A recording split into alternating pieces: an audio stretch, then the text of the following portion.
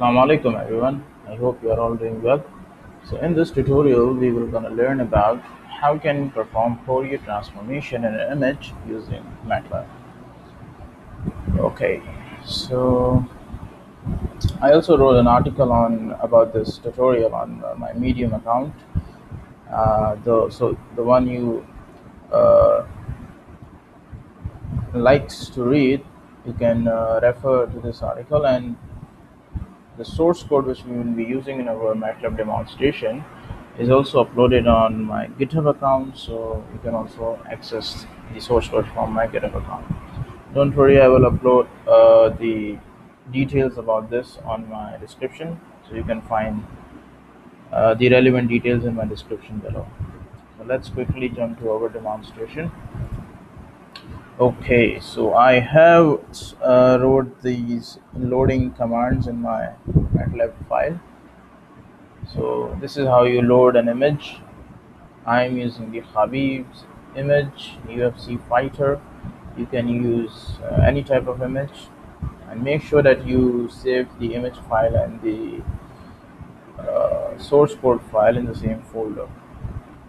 So here what we did is we loaded an image and we named it as our original image, and by using ImShow function we will display it, and then we converted this original image into a grayscale image by using RGB2Gray function, and so on and so forth. Let's just run it how it is.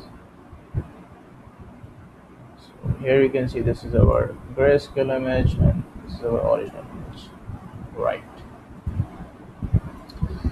Okay, so before writing the next command, let's have a quick brief overview of Fourier transformation.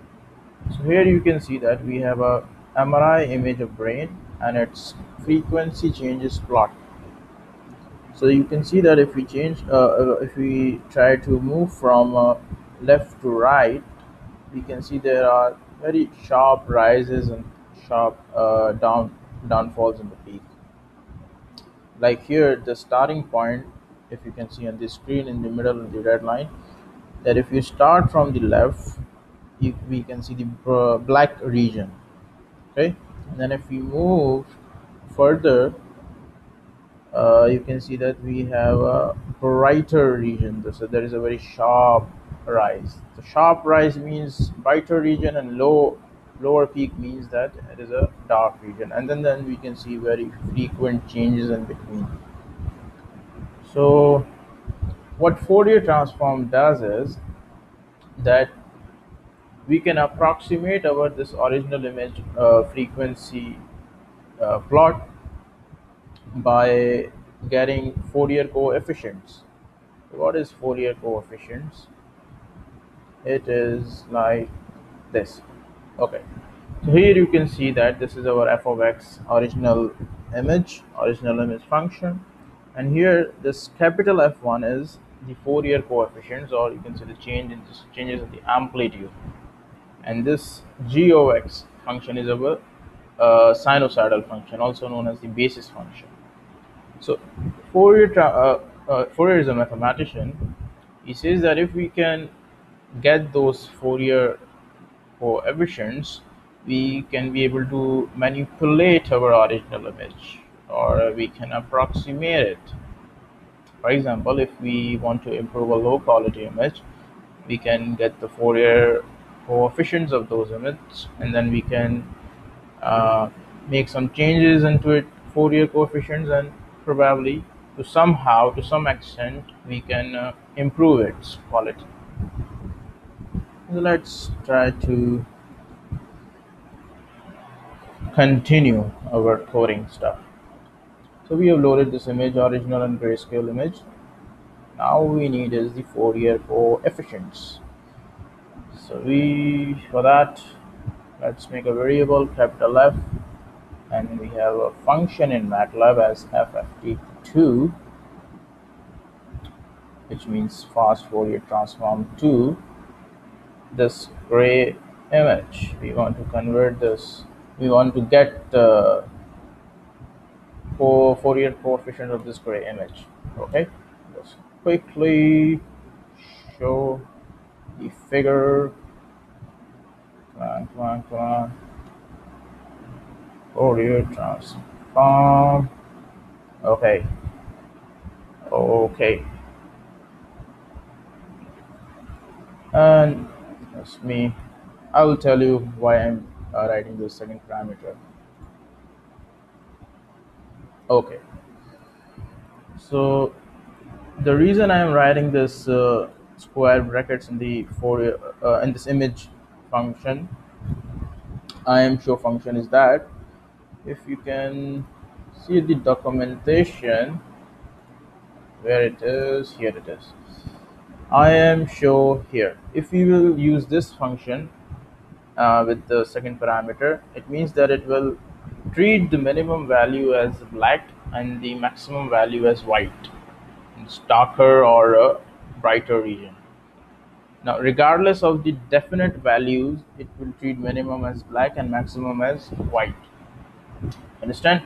If we have a minimum value as what do you say, uh, 10, it will also treat it as black. Or if we have a minimum value as 100, it will also treat it as black. And then if we increase these values, if there is an increase in the value, we will move towards the brighter spots. Okay, but here if we run, we cannot see any details which we required of the Fourier transformation. So what we need to do now is use the next function, which is a shift function like FFT, fast Fourier transform shift, and pass this Fourier coefficient. And wait a minute, let's print it as well. Okay, let's say it is center, and then try to run it. Okay, now here I don't know if you can uh, see the brighter region in the center of the screen. Let me just zoom it. Okay, okay, okay, much better. Now here you can see we can see the brighter region in the center of the this image. What does that mean? See, let me show you the documentation. What this function does is it tries to shift the zero frequency, the low frequency component, to center of the spectrum. You can also understand this zero frequency component as a region where there are very small changes in the frequency. For example, if I take this uh, example of MRI image, here you can see that there is a very small changes between these sharp rises. You understand? Here you can see this, at this gray scale there is very small gradual changes in it, and these are represented in the Fourier transformation as a brighter region. And as if we move further away from our Fourier transform image, we will move towards the high frequency stuff. Well, let's continue, then you will understand it much better after we execute the next command. Now, in this particular centered Fourier transform image, we can just see the brighter spot like a star, okay, like a star in the night. I remember one of the quotations: "Stars can't shine without darkness." Huh. Okay, so now we will use the log function so that we can visualize the details much in a much better way. Okay, For that, I can make my variable as log image and then use the log function, and then I can use pass this our shift zero frequency components, and then again in the same command for showing it, and I can say this as a log Fourier transform image. I can then pass this a log image variable. Okay. Okay, now if we can run. Okay, beautiful. Now we can see this XYZ Cartesian coordinate type system in which there is a brighter spot in the center of the image, this axis, also known as the DC level origin. What it does is that, let me just uh, shrink the size. Okay, okay. Here we have our grayscale image. So what this does is Fourier transform in this particular image. It tries to give the average luminance effect or the brightest effect at the overall global scale of the image. So you can see this region where I'm pointing my mouse cursor. This is a low frequency component which can be represented by this brightest region. So as we move further away from this brightest region, we will move towards a high frequency components. So this was it. And why we are using log transformation? For that, I need to show you this plot. Now here you see two plots. One is before log transformation, and the second is after log transformation being applied to some data. And you can visualize that after log transformation on the changes of the scale of axis, we can interpret the results. We can see that there is a linear pattern in some kind of a data. Okay, and we were not able to visualize without the log transformation. As you can see here, we can just look at this brighter spot at the center. See, here we have. So now we have converted our original image into log transform image. What we can do is we can reconstruct. Now we can reconstruct our we can reconstruct from this Fourier transform to our original grayscale image. Okay. So for that we will use IFFT shift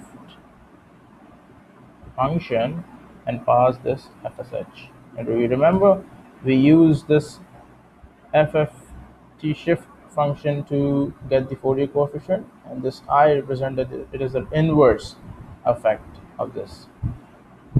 Okay, we got the Fourier coefficients, and like same case we will then use this inverse FFT2 function and pass this Fourier coefficients to get our original grayscale image, to which we converted into Fourier transform. Let's quickly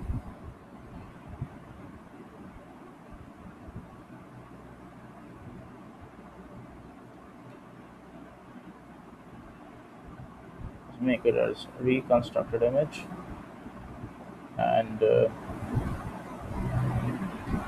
pass it as this. Okay. Okay. Here is our constructed image. Perfect. So I'm not an expert in this image processing stuff. I'm just making this tutorial when I learn about this concept that Fourier transformation. I was amazed to to learn that how can this XY Cartesian coordinate system with brighter or darker regions can represent this image. I was amazed. So out of curiosity, I made a tutorial and thought let's share it with the online community, which can get some kind of a help. So this was from my side. Now let's end this tutorial. Stay safe, and let's see you in the next tutorial. Okay. Oh, wait a second. I would like to end this tutorial by this quotation. Okay, let me just open my mobile phone and try to get you to listen to this. Give me a second.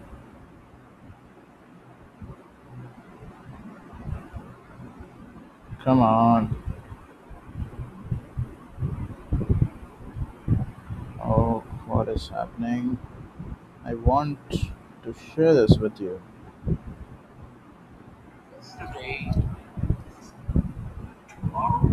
Okay, I'm really sorry. Now listen. Yesterday is history. Tomorrow is a mystery. But today is a gift. That is why it is called the present. Okay. Bye bye.